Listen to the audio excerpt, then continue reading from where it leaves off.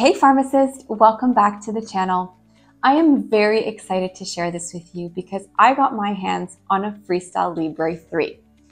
Now this isn't available in my country and in many countries, but I was able to buy one from a country in Europe where it is available, and I'm so excited to do an unboxing, apply the sensor, walk you through the app, and basically all the things I've done in my previous videos with the FreeStyle Libre 1, 2, and the Dexcom G7. All right, let's begin. The FreeStyle Libre 3 is a real-time continuous glucose monitoring device with alarms capability indicated for the management of diabetes in persons aged 4 and older. Remember, the way the Libre works is that it collects glucose from the interstitial fluid just beneath the surface of the skin. The Libre 3 sends glucose readings every minute to the reader, so there's no need to scan the device next to the sensor as you would have had to do in the FreeStyle Libre 1, for example. There is a separate physical reader that can be available for use with the Libre 3. However, for this video, I'm going to be focusing on the app itself. This is the box the FreeStyle Libre 3 comes in. You'll notice it's much smaller than the FreeStyle Libre 2. And the reason for that is because the sensor comes preloaded with the applicator. So there's no need to assemble two pieces together and make sure they line up, and it's basically just a lot simpler. And that's why it's so much smaller than the previous models. So the contents in this box contain one sensor applicator and one product insert. There's no alcohol wipes in here, so I've made sure to have one handy. So let's go ahead and open the box. There is a seal here. So I'm going to open that and let's see what we have. It's so simple. That's all it is. That's all that's in the box there. We'll start with the product insert, and it has a really nice visual of how the insertion process works, as well as some other important details. So I'm going to set this aside because, to be honest, it's in a language that I don't understand.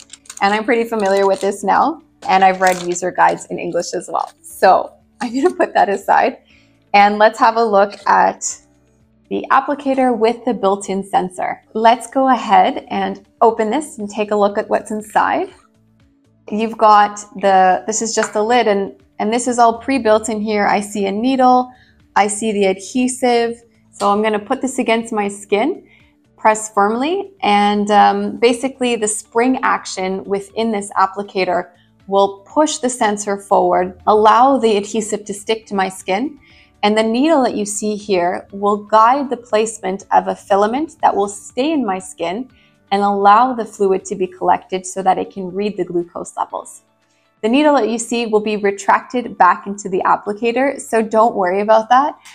It can look a little bit scary, but I promise you that it's very quick, and then you won't see that needle again. The first step when applying the sensor is to choose where the sensor is going to go. So you have two options, the left arm or the right arm.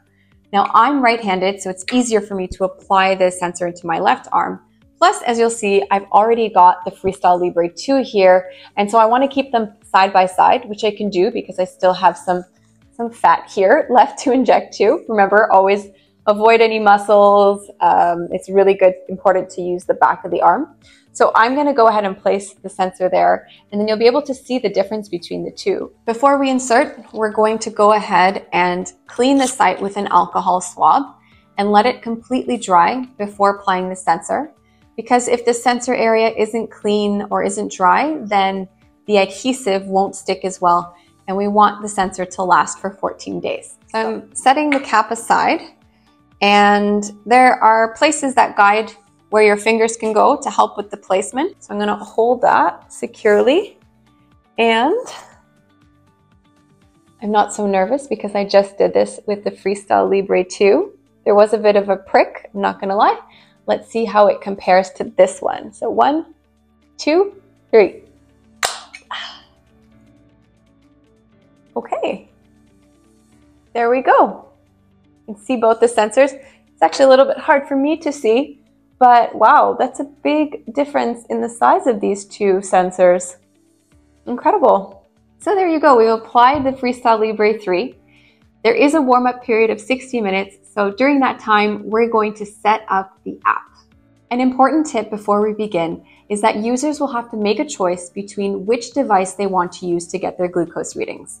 If they want to use the app, then they won't be able to use the reader. Similarly, if they activate the sensor with the reader, they won't be able to use the app. So it's important to make that choice right from the beginning. So I'm going to go to the App Store and find the FreeStyle Libre 3. Remember that there is an app for each device. So the FreeStyle Libre 2 has its own app and the FreeStyle Libre 3 has its own. So make sure you're downloading the right one. In order for me to download this, like I said, it's not available in my country. I had to change the location of my Apple ID. So very committed to this. Now that I've downloaded it, I'm going to open it and it's going to ask for me to connect Bluetooth, which is important because that's how the readings are sent. When you first scan the device, which is what we're going to do, it uses NFC technology. So the same type of technology that you use when you are using your phone to pay for something, and it transmits some data in order to do that. So it's the same thing. When we set up the app with the sensor, the first time it'll use NFC technology, but moving forward, it'll use Bluetooth. So you have to make sure that that's turned on so you can get those live readings. So I am at this screen now and it says get started. And what it's going to do now is take me through some tips on what I'm about to see when I go through the app. I'm going to allow Libre to send me notifications and to send critical alerts. So this is really important so that you don't miss if you are going low, for example, as that can be really important to catch. Okay, so now I'm on the screen where it says apply a new sensor. And it says the sensor should only be applied to the back of your upper arm. Check. Let's click on scan a new sensor. Hold the top of your iPhone very close to the sensor. So the NFC technology, the antenna for that is at the top of this device. If I had an Android, it would be more likely in the middle. Depends on the phone, but it tends to be more at the back of the phone towards the middle. But I know for iPhone, it's at the top. So I'm going to go ready to scan and okay. So it says the sensor will be ready in 60 minutes and I'll be back to show you my first reading. Well, the warm-up period has finished and I have my first reading, which you can see here on the home screen. And you'll see my current glucose level as well as a trend arrow telling me where my glucose is going. And eventually, as more readings appear, as you know, they happen every minute, this graph will start to complete itself. Well, there you go. I hope this video was helpful. Stay tuned for more videos where I'll be comparing the 1 versus 2 versus 3 and seeing how it stands up to the Dexcom device. Like, subscribe, and hey, have a really nice day. Bye, pharmacist.